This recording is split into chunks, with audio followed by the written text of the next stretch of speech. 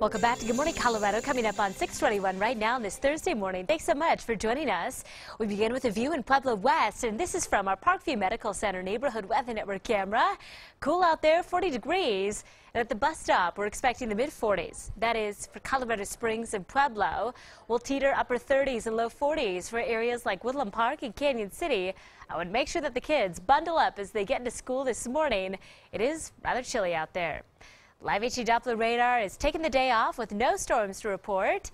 Into the afternoon, we'll see highs in the 60s, 50s for the local mountain communities, and with an abundance of sunshine, temperatures should wind up feeling even warmer. We'll deal with wind speeds primarily staying under 10 miles an hour. Overnight temperatures tonight dropping to the 30s for many in the lower terrain, 20s up high, mid-30s for Alamosa. Let's take you throughout the day on SkyCast. Into noon, we see mostly clear skies. That's our story between 4 and 6 o'clock.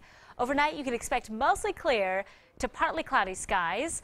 Now, tomorrow morning will be interesting. Taking you through tomorrow at 9 a.m., you see some increasing clouds near and along the Colorado-New Mexico state line, with spotty showers developing near those areas into noon. Between 4 and 6 o'clock, those storms will start to become more widespread, sweeping up toward the north. Clouds will thicken up into Friday afternoon as well. So we'll finally usher in our slight possibility for seeing spotty showers, with those scattered storms sticking around through Saturday.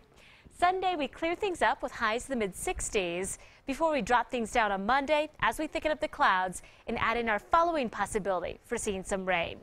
You'll want the umbrella Friday and Saturday in Pueblo. Then we'll see temperatures in the mid-60s. Clouds will thicken up as well.